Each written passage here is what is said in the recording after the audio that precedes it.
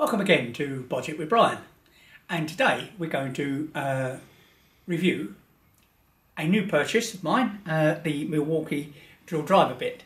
Now, I'm a big user of impact drivers, and anything that advertises itself as lasting 30 times longer has got my vote. So let me show you it straight away. It looks the business inside. Look at the thinness of these shafts, and you're going to put that into an impact driver, which demonstrates, I think, that there is a great expectation for these to last.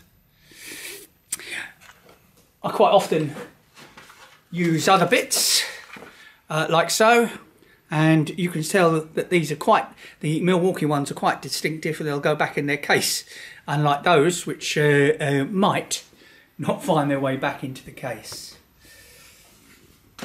Now, 30 times stronger is a real bonus.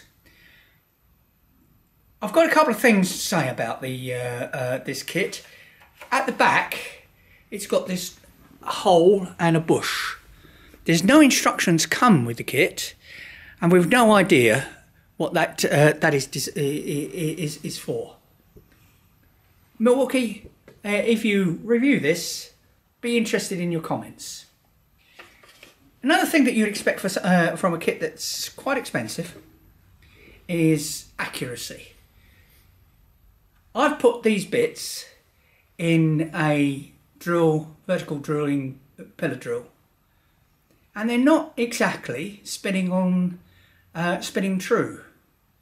Now, I wouldn't have expected that, but given that these are designed to go with battery-powered hand tool, it probably doesn't make that much difference.